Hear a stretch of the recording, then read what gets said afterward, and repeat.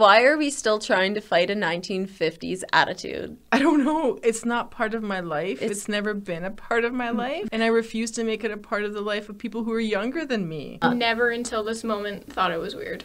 I still don't think it's weird. When you ask us that question, it didn't even cross our minds.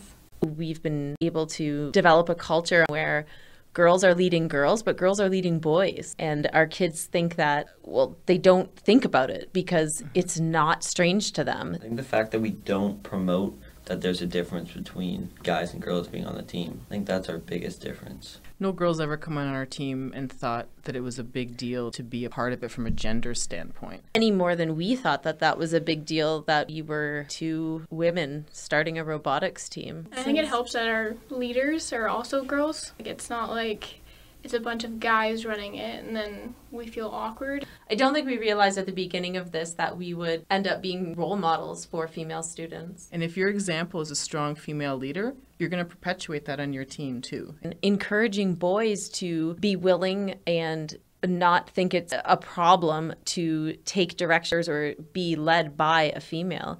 Rather than having to break down a barrier, it's ensuring that that barrier is not visible to begin with. I think that we've realized there are female mentors leading this team is actually more important maybe than we thought it ever was. When people say to us, wow, it's so great that you're doing this, especially as female. And when we're saying to our kids, you can major in technology or science even though you're a girl. When you're adding in those qualifiers, especially even though, you're downplaying and devaluing the discipline, but also your skill set. I like how you guys aren't pressuring us. Like, you aren't targeting us where we feel like it's an issue and going into it, we're taking a risk. I feel like if someone came to me and said, hey, listen, I need a guy on my team, so can you come, help us out? I'd be not really motivated just because they need me just for my gender, I guess.